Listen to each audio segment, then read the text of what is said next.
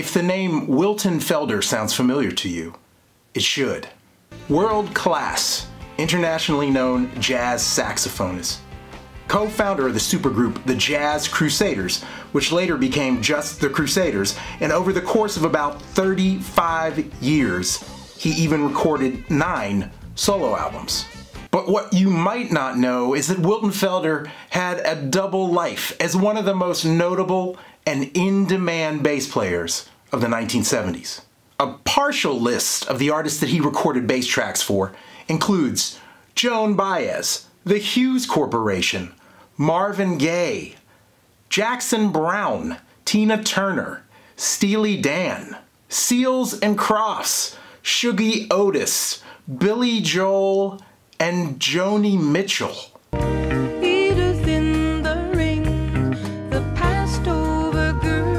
Self-taught, he started playing when he was gifted a Fender Telecaster bass by a club owner. He explains in a 2012 interview. Actually, a club owner gave me a bass and I learned to play the bass by myself. Joe was playing organ, and so he got tired of playing organ, and so I started playing bass. And I taught myself how to play the bass, and I got in the recording studio by a guy by the name of Ron Brown. I substituted for him once for a Motown date, and a guy by the name of Byrd, he called me back for some more sessions, and that's how I got into the recording industry and playing bass. Wilton Felder had a singular style on the bass guitar, and I'm going to break down 5 of my favorite tracks to show you why he was so great. But first, it's important that you know that my list is not going to include this one.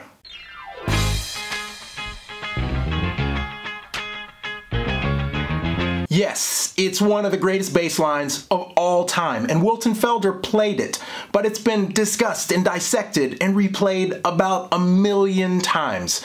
I want to dig a little deeper into his style.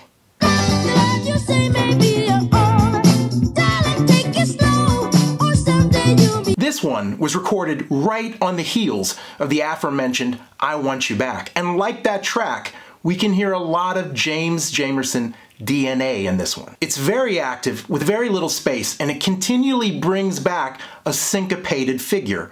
This would later become a Wilton Felder trademark on the bass.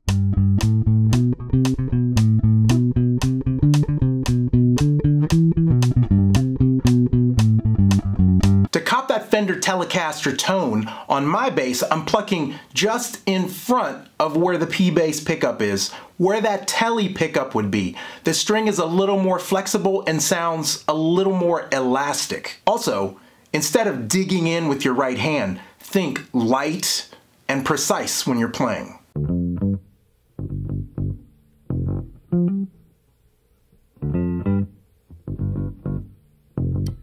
This record has some ridiculous grooves, and his hookup with drummer Ed Green is just magical.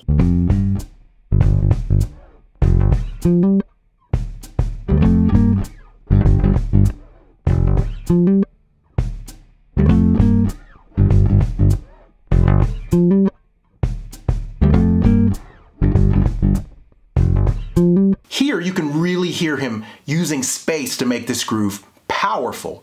It's what we feel and not so much what's being played that really moves it. And yes, he is killing that syncopation.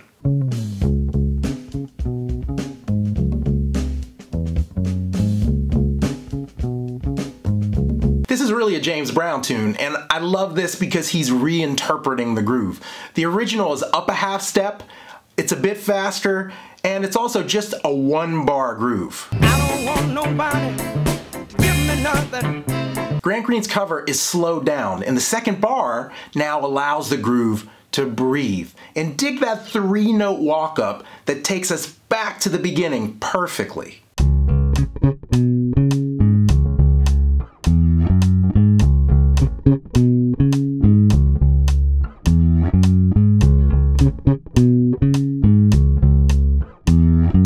I've said it before and I'll say it again. Space is where it's at.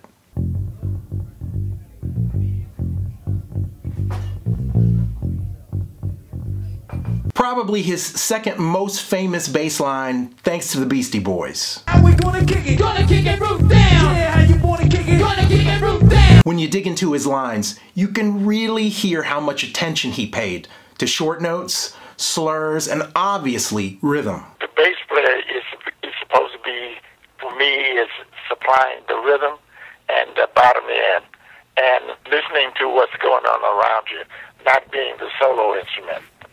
So the groove that was going on, it was me to just keep it pumping like everybody else was doing.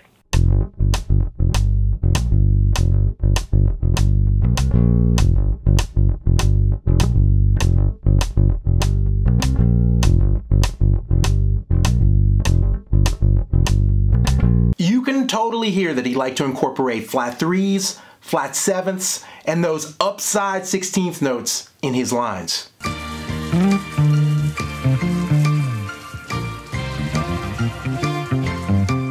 This is a track I wasn't hip to until recently, and it's absolutely one of his best. Written and produced by Barry White before his solo career ever began, the last 2 minutes of this track is basically Wilton Felder carrying us off on a bed of bass goodness. There are 2 bass parts happening here, one low and one high.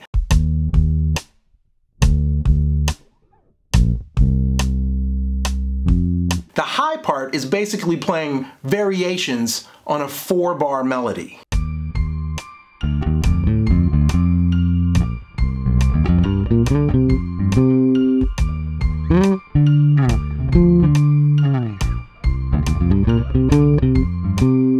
I can't think of a lot of R&B records in 1972 that had something like this going on, and it's one of the most beautiful things he ever recorded. When we talk about the great studio bassists of the 70s, a lot of the same names come up. Rainey, Sklar, Will Lee, but let's not forget about the saxophonists with the Crusaders who just happened to cut Marvin Gaye's Let's Get It On when he wasn't on the road. I had a chance to meet Wilton Felder once in Japan in 1998 when I was playing there with Maynard Ferguson. I was really nervous to say something to him, and in the end I ended up just yelling out to him, "Hey man, where's the bass?" which made him laugh. He said he had to leave it at home, and I'm glad I got a chance to thank him for what he did for all of us. He's definitely not talked about enough, and he left us with a lot of great music and great bass lines to listen to. Many thanks to Jake Feinberg and his amazing library of interviews with jazz greats, which I've linked in the description. Talk about oral history if you haven't heard it. Check it out.